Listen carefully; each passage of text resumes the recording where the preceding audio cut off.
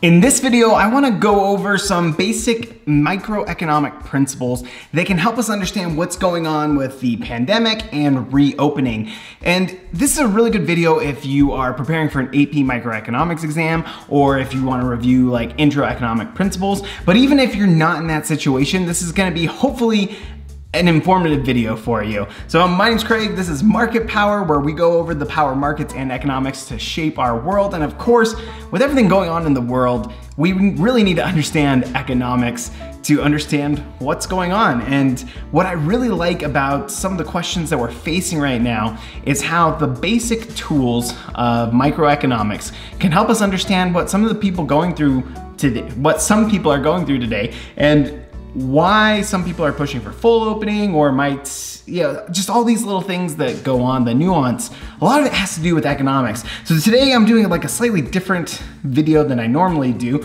I'm in my kids' homeschooling room and I have this whiteboard right here where I'm gonna go through and just draw out one of these graphs for you to understand what's going on. And hopefully you'll participate as well, especially if you're preparing for an exam.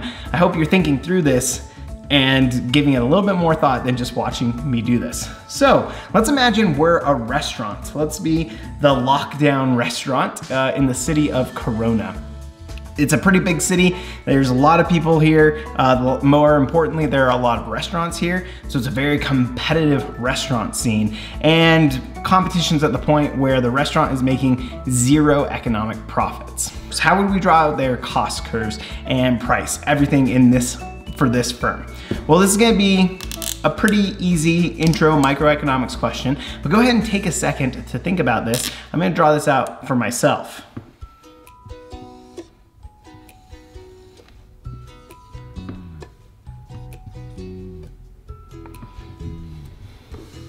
So we're gonna start off with the axes. Always make sure that you're labeling your axes, so that way the people you're talking to understand what you're talking about, and so you stay on top of what you're supposed to be doing. We have price on one axis and we have quantity on the other. And we're gonna have a marginal cost curve, right? And that marginal cost curve kind of looks like a Nike swoosh, right? And so then we have marginal cost up here. And we also need to know average total cost and average variable cost. So we're gonna draw average total cost up here with average variable costs right below it. Oh, you know what? I realized that the hardest part about drawing these things is my minimums are not crossing the marginal cost curve where they're supposed to. Let me quickly erase that, make sure our graphs are the way they're supposed to be. I was just kind of drawing indiscriminately, but especially if you're preparing for an exam, you should know that the marginal cost curve crosses average total cost and average variable cost at their minimum. So where is the profit maximizing price and quantity? Well, I already said that they're operating at zero economic profits. So we know that zero economic profits is going to be when price hits the minimum of average total cost. So here is going to be the profit maximizing price and quantity. Now, of course, since this is a perfectly competitive market, this price is coming from the market, right? I'll even draw a straight line right there so we know this is coming from the market, not because this firm has any monopoly power. These are the basic curves that we have here. And this looks like any normal graph that you'll take when you take that intro economics course. Here's where the insight comes in. Let's imagine in the city of Corona, the pandemic has hit and now all the restaurants have to shut down. Obviously with this, we're just, everything goes out the window on this one. But now let's imagine a world where they're starting to reopen. And because of social distancing, restaurants are allowed to reopen, but they can only reopen at 50% capacity. What is this graph gonna look like? What do we know about, what predictions can we make from our understanding of economics just by having this simple graph and imagining a 50% capacity restaurant? I'm gonna give you a second to think about that. I hope you're drawing these out for yourself. I want you to imagine, what is this graph going to look like? Take that second right now. So, here we are, we're at this point. This is the optimal. And let's say that this is full capacity. I guess I should have made that assumption beforehand, but here we're gonna be at full capacity. They're making 0 economic profits.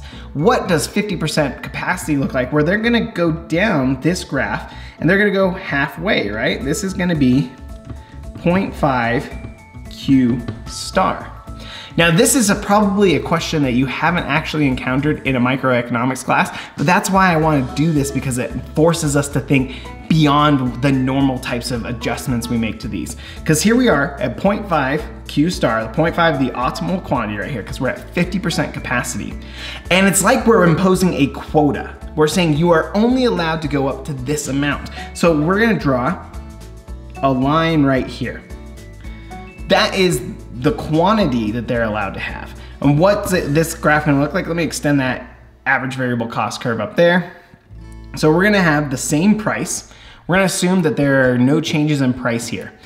You could make the argument, well, you know, if everybody's at 50% quantity, you know, we're gonna have a shift to the left of the supply curve, price is gonna go up. And let's get rid of that. Let's just say prices are either sticky or there's an anti-price gouging measure where you don't want to raise your prices during pandemic. What happens here? Price hits here. What are costs? Well, we're gonna hit the average variable cost curve here, and then even further up, we'll hit average total costs. So our costs are way up here. And why is that the case? Well, to run a restaurant, you have like a minimum amount of things that you need to do. You need to have waiters, you need to have chefs, you need to have food, you're running your electricity. No matter who's showing up, you are having people there running it. So you have your fixed costs and you have your variable costs on waiters. And for a lot of restaurants, those average variable costs are pretty high when you have a low quantity. But as you expand out, as you get more and more people coming in, you know, your waiter or your waitress is able to serve more people. And so you're spreading out the cost of that server over a larger quantity. And so your average variable costs decrease really quickly. But what does this say? This says that under a 50% quota, we're gonna be operating in a place where price is below average variable cost. And what do we know about average variable cost? What do we know when price is below average variable cost? This is when the shutdown rule comes in, right? We know that if price, what I like about this looks different than a normal shutdown rule, right? Let me show you what the normal shutdown rule looks like. Let me take out another color marker right here. I'm gonna do this kind of red pinkish color. Normally when we think about the shutdown rule, we're thinking about a decline in price to some P prime that comes across and hits the marginal cost curve below average variable cost. We know that if the price is hitting somewhere in this range, so in fact we can, as long as the price is below this mark right here, we know that this is when you shut down. But that's because we're used to thinking about these graphs in terms of what happens to price and when does it come over and hit marginal cost. We don't usually look at these graphs in terms of what happens when you impose a quota, when you're not allowed to produce more than this. But the shutdown rule still applies. If this is the quota that you're imposed and the price is right here and the costs are up there, you still have a shutdown rule, which means it's more beneficial. It's the rational decision is for you to not open up at all, which makes sense when you look about what's going on here, right? When you have these restaurants where they're told, well, you can open up, but you can only be at 50% capacity, so that way we can preserve social distancing. This is why we're gonna have people protesting that, who are upset about that, because at 50% capacity, they can't profitably function. That's a really big problem for them. And so this small graph, right? This basic microeconomics graph has like such a powerful prediction from it. It has a prediction here during a pandemic that there are going to be people who prefer to not be in business than to operate at this 50% capacity. We're seeing that. It's insane that something so simple, so basic, so introductory is relevant today. This is why I love economics. This is why I think we need more people understanding economics because this is a policy that's affecting so many people.